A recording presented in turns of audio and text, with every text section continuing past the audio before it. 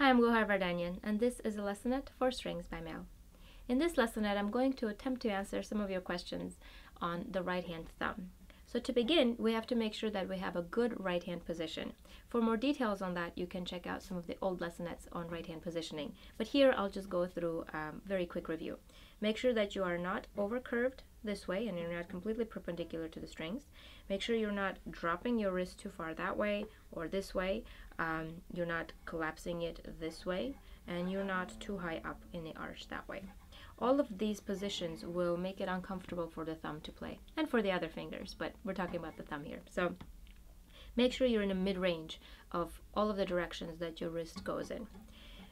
Once you have the right hand position properly figured out, then your thumb, you want to place it right ahead of the index finger. Not too far out this way, because that's going to force your other fingers to be perpendicular to the strings.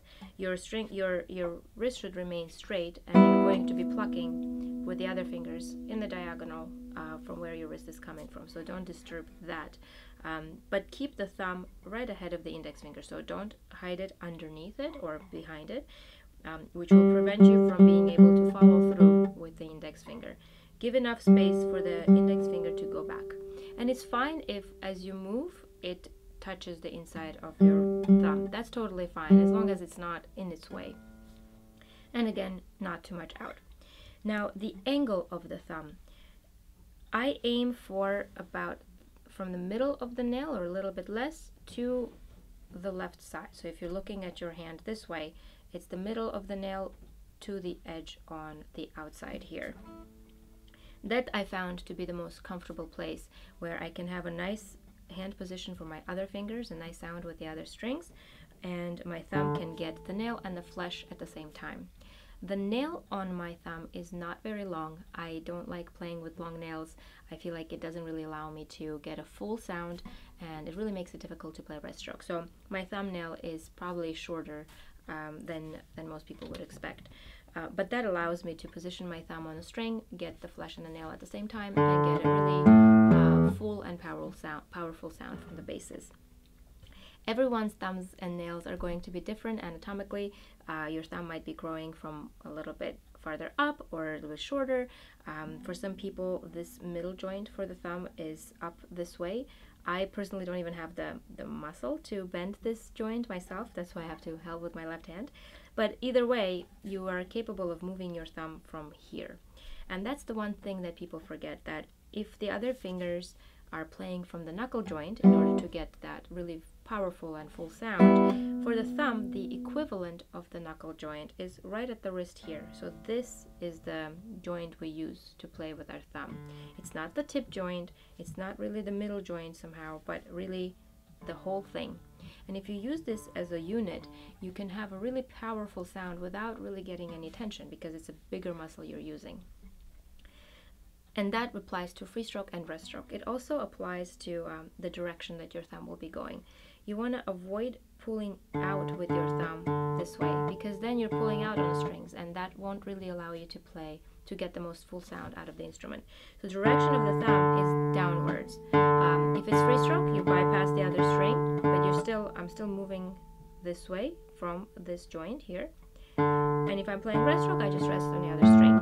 As I said, most of the time I play breaststroke with my thumb, unless I can't because there's counterpoint involved, or it's just not the sound I want, or really my index finger is in the way because it's playing something else at the same time. So my default is breaststroke, but of course I use free stroke as needed.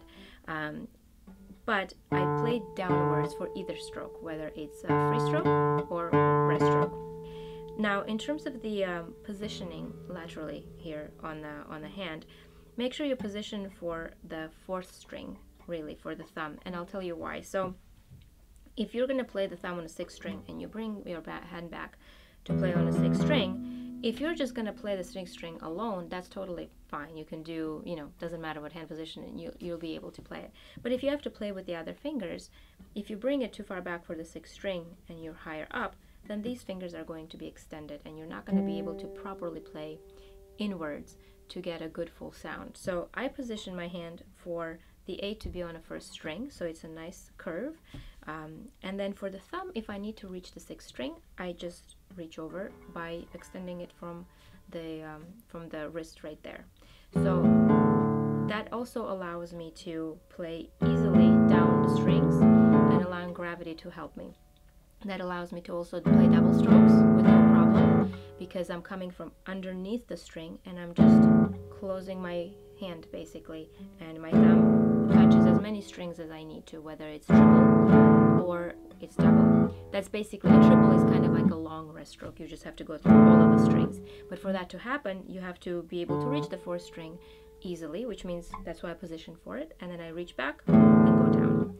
If you reach too far up, and whenever you have to play double strokes, you're going to end up pushing with your whole wrist, because you really have nowhere else to go there. If you're high up here, your thumb in a relaxed position is barely going to reach the 4th string, so you're going to end up involving your wrist. And that's something you want to avoid doing, period, in terms of whether you're playing a single string or doubles or triples. You want to avoid utilizing your wrist anytime you play a bass, because that's going to disturb the hand position. You're going to move, and so it's going to take away from the accuracy of the other fingers, and it's just going to ruin the stability. So you want to have your hand relaxed and stable, and use your fingers from the biggest joint that you can find in the wrist to play the notes that you need. And that applies to whether it's tremolo. See, what I'm doing is, it's just my thumb. If I need to reach to the 6th string, I just reach. What I don't do is like push with my wrist. So I think that's really the most basics, and because it's such an individual thing, it's hard to explain everything and every variety that's out there. So just make sure your hand is in a good position. You're aiming the thumb to be straighter. I think I mentioned, if you have a bending thumb, don't bend it backwards, so that you are you're able to move from here and you're not really utilizing the tip joint.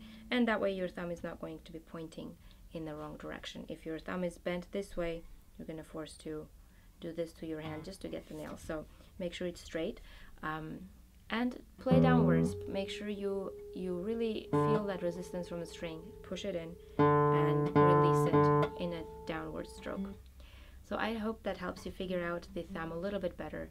And in subsequent videos, if there are more specific questions, I will try to make more specific videos on the topic. Thank you so much for watching.